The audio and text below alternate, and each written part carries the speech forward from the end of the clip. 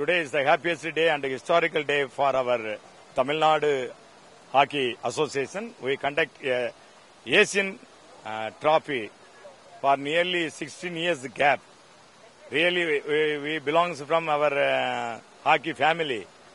I also belongs from Tirunelveli district, the birthplace of hockey in our Tamil Nadu. Once upon a time, majority of the players who represent in Tamil, not only Tamil Nadu but also in India, they are all belongs from our Tirunelveli district. So, I am standing here. I am happy to see all the facilities, all my colleagues and our players, and also I congratulate to our government for giving me an opportunity to see all the leading Asian teams here, and also we are very eager to see our following matches. Thank you very much.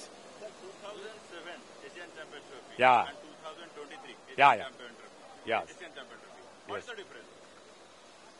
Nowadays, a lot of differences in the hockey field, because each and every day they are changing the atmosphere, changing the methods, and also once upon a time we are playing in a gravel ground.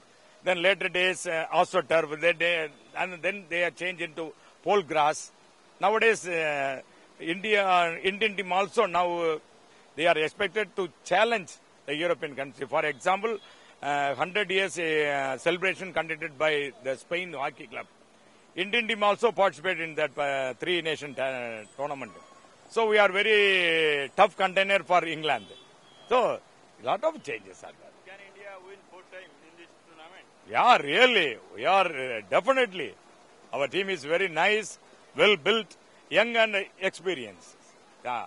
And also our Tamil Nadu player, one player, Karthik Selvam, who is also included in our Indian team. It is very happy information and induce our Indian Tamil Nadu hockey players. They will become one of the probables in their future career. Oh, thank you. We support India. We support hockey. My name is Dr. R. Kumaran. I am working as a principal, Government Arts and Science College, Kadeyanallur, Tenkasi district. Yeah, I am also a former hockey player. My family also hockey player. They belong from the hockey family.